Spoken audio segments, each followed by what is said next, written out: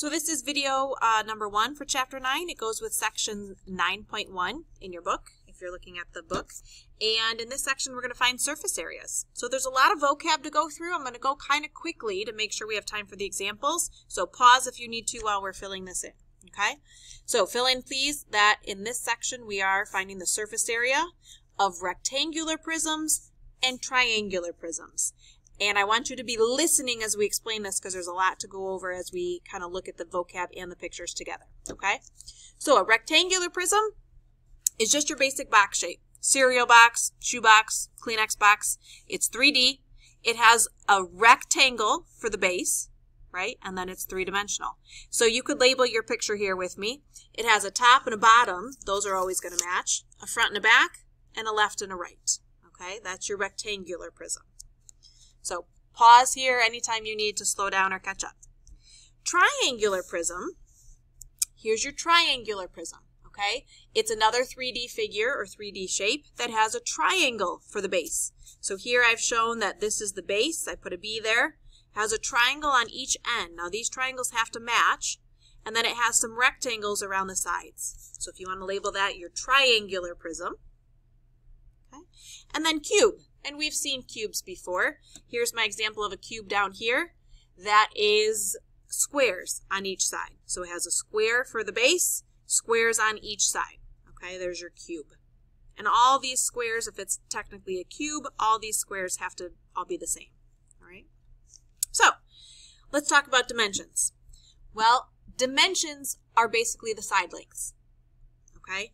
If I give you, let's say, dimensions for this rectangular prism, it might be written like this. We use X's a lot of times to put between the dimensions, but I would read this as 2 by 3 by 5, right? Maybe 2 inches by 3 inches by 5 inches, and this would be the length, the width, and the height. So just recognize that dimensions here mean we're telling you how long the sides are, okay? Surface area. Put a box or a star around this one. Surface area. This whole section's about finding surface area, and that is the total area of all the faces, right? So we should probably talk about what faces are. Faces are all the different flat surfaces of a 3D figure, okay? So back up here to our example of the rectangular prism. If I find the area of the top and the bottom, the front and the back, the left and the right, and add those up, I'll have the surface area. Or here for my triangular prism, if I find the area of the triangle bases plus the rectangles around the sides and add that up, I'll have the surface area of my triangular prism. Okay? So we're looking at all the different flat surfaces, finding those areas, and adding them up. Okay? All right, so let's take a minute to talk about just a couple more vocab words. The bases are, it could be on the bottom, but it doesn't have to be. It's the base shape of your 3D figure, right? So a triangle here if it's triangular prism, being able to recognize where the bases are. Lateral faces are just the faces around the sides. So here if I'm looking at my triangular prism, it's these rectangles that kind of go around the sides, the bottom here and the right and the left side. Okay? Or on my cube, the sides of this Kleenex box would be my lateral faces. So if you come across a question that says find the lateral surface area, that means the area of the lateral faces added together. Okay? It just doesn't include the bases. So the lateral surface area is just adding up the lateral faces. Okay, so I know that was quick. Go back if you need to rewind or still fill anything in. All right, here's our big idea for finding surface area.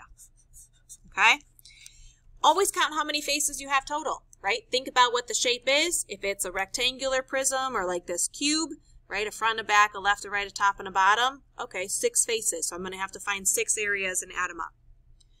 All right, find each of those face areas. Make a list. You know, check to make sure that you have them all. If it has 6 faces, make sure you have 6 numbers to add up, and then add them up to get your total surface area. Okay? And then label it, units squared, inches squared, feet squared. Put your label on there if you have one. Okay? Okay, so let's quickly go through these examples at the bottom here. Rectangular prisms. I know front and back, right, left, top, bottom. I know our box shapes have 6 faces. So we're going to find those 6 areas to add them up. If you want a color code, you could. So here I have, let's look at this green side, right? That's 10 by 3, so the area of this green side is 30 square inches. Well, I know I have another 30 that I can't see over here on the left. Okay. All right, let's look at the orange side in the front. This is 9 by 3. 9 by 3, the area of that rectangle would be 27. Well, I have another back side that matches, another 27 back there that I can't see. And then the top, well, the top is 9 by 10, so 90.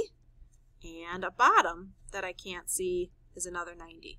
Okay, so when you have the picture, just label all the faces in the picture. You should have a top and a bottom that match, a right and a left that match, a front and a back that match. Now I'm going to add up those 6 numbers. You could just type them in, and I get 294, I'm talking about square inches here. Okay? All right, on to our cube. Pause anytime you need to catch up. Well, with a cube, I can just look at this front side. Right, this front face is a square that's 8 by 8. Okay, well, I know the area of that square is going to be 64 square centimeters. And in a cube, all 6 of those faces are the same. So I can simply multiply it by 6 because there's 6 of them that are all identical. And here I get 384 centimeters squared. You can check me on your calculator if you want. All right, I'll do one more quick.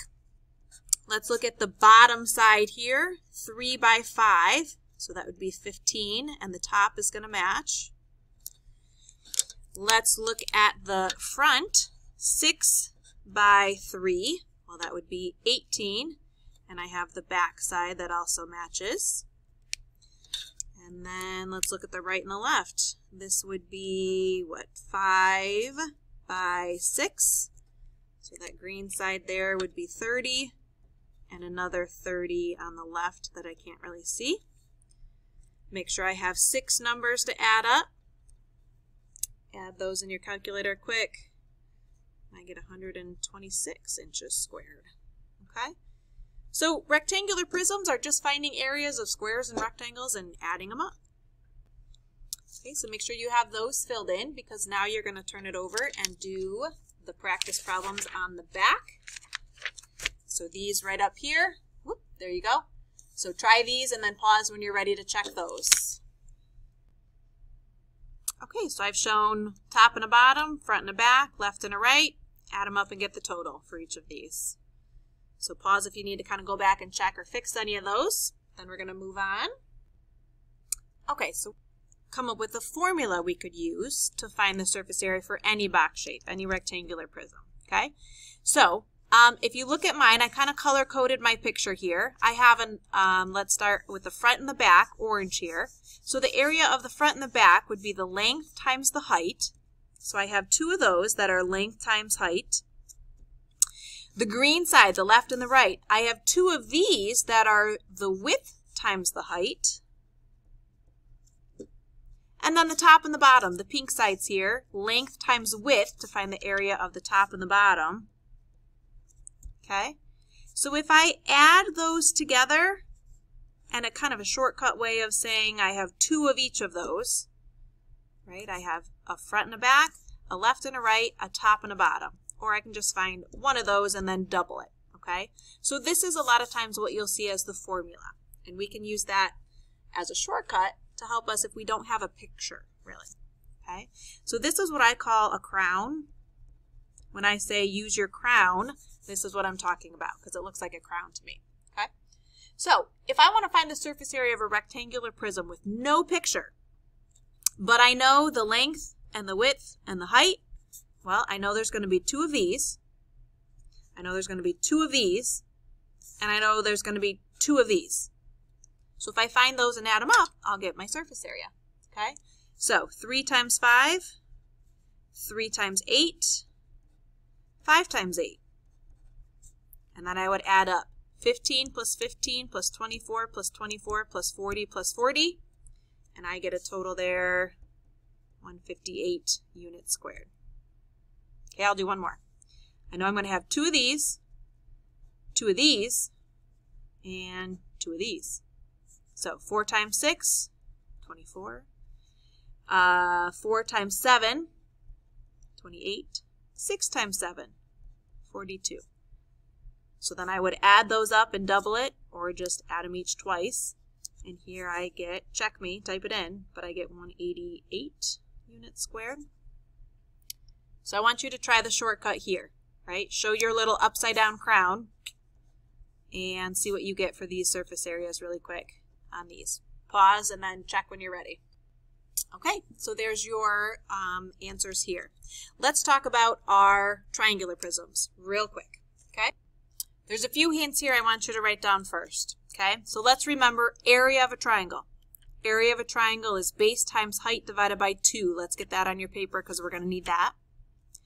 And then a couple other things. If we remember that the base and the height for our triangles always have to be perpendicular.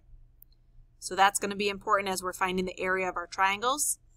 And then the last little hint here is that for our triangular prisms, right, looking at these pictures, it has a triangle on each side, each base, and then 3 rectangles around. So a triangular prism has 5 faces total. Okay, so we're going to do these examples together now on the bottom of this page. So here's a clean copy for us to work on. Remember, it has 5 faces. So I like to write down that it has 2 triangles, and those are going to match. And then it has 3 rectangles for each of my triangular prisms, and that's my list that I'm going to add up. Okay, so looking at my triangles first, we got to make sure we find a base and a height that are perpendicular. So looking at my triangular base, this would be 8 times 6, base times height, divided by 2. So I get that this triangle is an area of 24. And I know this triangle has to match. So 24 plus 24, those 2 triangles are my bases. And then I have a rectangle here that is 10 by 7. So 10 by 7 is 70. I have another rectangle on the back side here that is 6 by 7. Can't really see it, that pink side. 6 times 7 is 42. And then let's come over here. On the back side, I have 8, right? 8 by 7. So 8 by 7 is 56. So there's my 5 sides. Add them up here. And I got 216 square inches. I'm going to do one more example real quick. All right, let's look at our triangle first. So here's my base and my height of my triangle. So this is 8 times 6. 8 times 6 divided by 2 again. Actually, this triangle also comes out to 24. And 24 back here for that triangle. So I'm going to make my list. My 2 triangles are 24 and 24. Okay. Let's look at this side here, 12 by 6. So I have a rectangle that is 12 by 6, or 72. Let's do a pink one for the bottom. Can't really see it, but I have this bottom rectangle that's 10 by 12. 10 by 12 is 120. And then I'll do a blue one here for this back side, 8 by 12. So my last rectangular side there is 96. All right, so 1, 2, 3, 4, 5. Let's add those up. And I get a total here of 336, should be centimeters squared.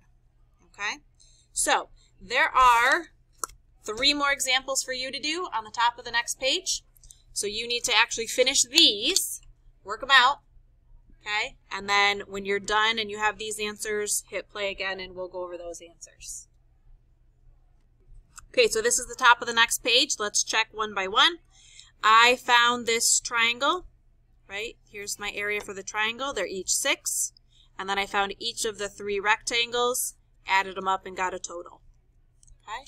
And then here's my other 2. Take some time to really go over this if you need to. I showed the triangle area here, and then each of the rectangles, and I made sure I had 5 numbers to add up. Okay? So, there's your basic video on surface area of prisms.